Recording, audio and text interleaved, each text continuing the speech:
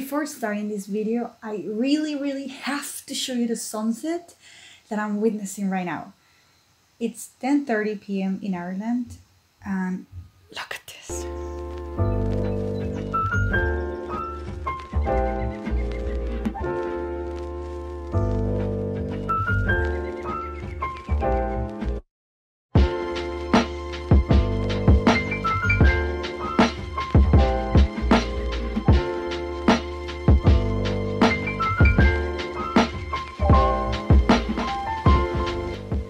Hello guys, I hope my face is enough for this particular video. My name is Helen and I'm a Mexican that lives in Ireland. I've been here for 2 years. Whew. I'm a little scared to start this video because I actually have no clue how to do it.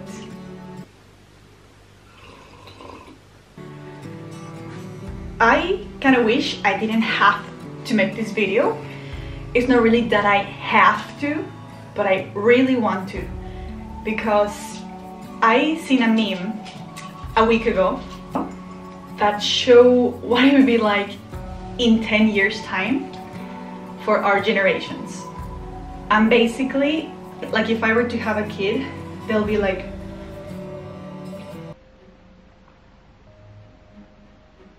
fires in Australia?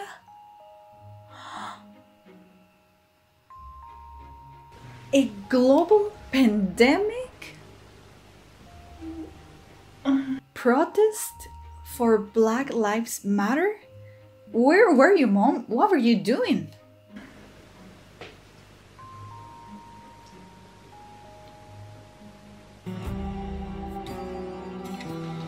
yeah, that's how I would feel like. You're entitled to have your opinion, whatever that is.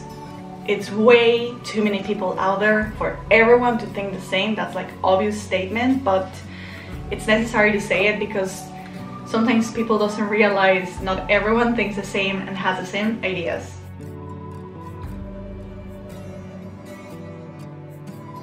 Some people just rather be silent and don't get in trouble and don't get involved, and that is valid. But today I decided to get involved.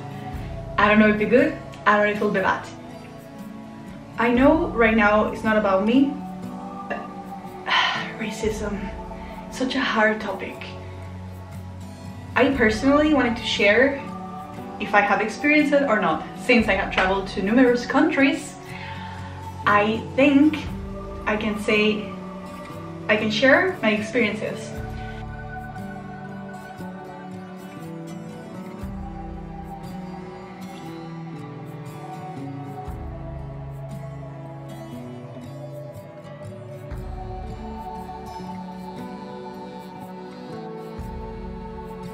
So, there is one particular case that I can think of, and this goes back 10 years. My first time traveling solo, I took an exchange to Michigan in the United States. I was so open-minded and I loved it. I remember that during that experience, one time I mentioned that I was an exchange student and a man asked me where I was from. So I said Mexico, and the way the man reacted was not the nicest. I remember he said, I heard they have a lot of guns there. Why would that be your first comment from meeting a Mexican person? Like, I got the second comment once saying, in Michigan as well.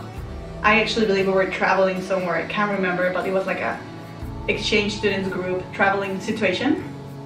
And we were buying a sweater. I remember this so vividly for some reason. I was with my friend from Michigan and we were buying a sweater. She wanted this specific type of like Guanajuatenses sweaters. It's from my state in Mexico. And they're lovely, like they're gorgeous and different. So it did say made from Mexico and my friend bought it. So I went with her to the till and I felt so proud that she was getting something from my country. So when the lady at the till ringed the sweater, I vividly remember her saying, quoted, "Oh, lovely sweater. It does come from Mexico though." so you might have to double watch it.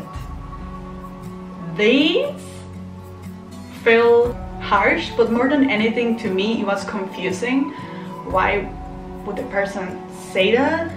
I always try to stay really positive and think the best in people, so I wouldn't really get mad, I wouldn't answer back. My friend said she's from Mexico, and the lady turned red and she said, don't get me wrong, it does has beautiful beaches. There's that. And now we can start with the quotes.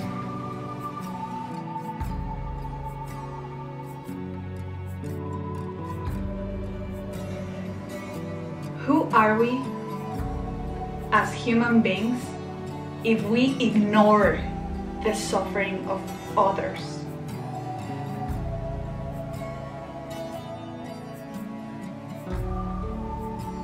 Empathy is one of the values that I respect the most. You do realize actually gives you something because you feel amazing helping others. Quote number 2. You don't fight racism with racism. You fight racism with unity. I don't think I need to say more. Next quote.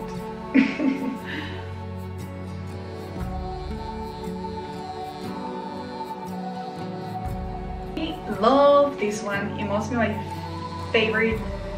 It is the last one. Please savor it.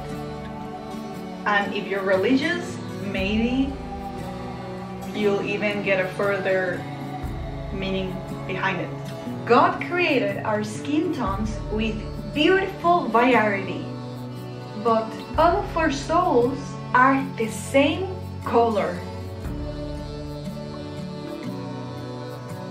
Guys, life is too short. Those comments that I told you about that I received were 10 years ago. I was only 16 and I couldn't understand better. But today I stand here and I'm 26 and I see the world different. And I want to believe I'm more mature than before and more grown up. And I invite you to just stop the negativity, seek help if you need it. Smile every day is contagious. And I really hope you take something from this video. I'm gonna try to be so positive in my channel. That's what I really want. Thank you immensely for watching till the end. Yeah, thank you so much for watching, guys. I hope you enjoyed this video as much as I did making it. Please keep posted if you want to see more. Subscribe, it helps me a lot. I make videos on DIYs and adventures with my dog Django. But right now, this video, as I said, is dedicated to what the world needs to hear right now. Stay safe.